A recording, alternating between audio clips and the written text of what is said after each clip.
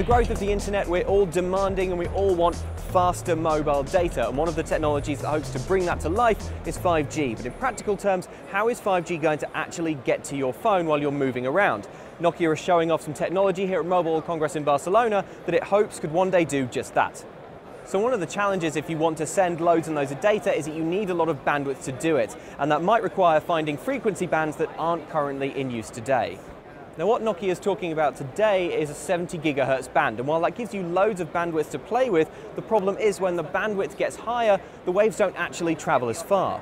Now Nokia's solution there is to use a dielectric lens antenna which squashes that beam down to something that's much more focused, and you get a beam that travels a lot further as a result. So the next trick is to get that focus beam to actually stay on you so you can keep getting 5G even when you're, for example, moving around town.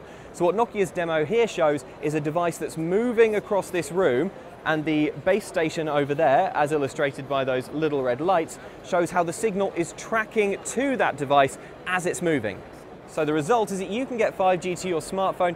Nokia says if you're 120 meters away, 95% of people should get speeds of 1 gigabit per second.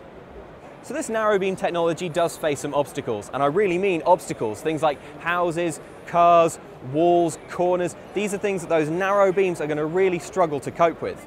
Nokia suggests that a potential workaround for that could be that if that beam loses you, your 5G signal could fall back onto more established technology, although you could experience a speed drop in that situation. So 5G is still years away. Nokia is committing to the date 2020, but it's really cool to see some actual practical applications for how 5G could work. I'm Luke Westray for CNET, and check out cnet.com/MWC for much more.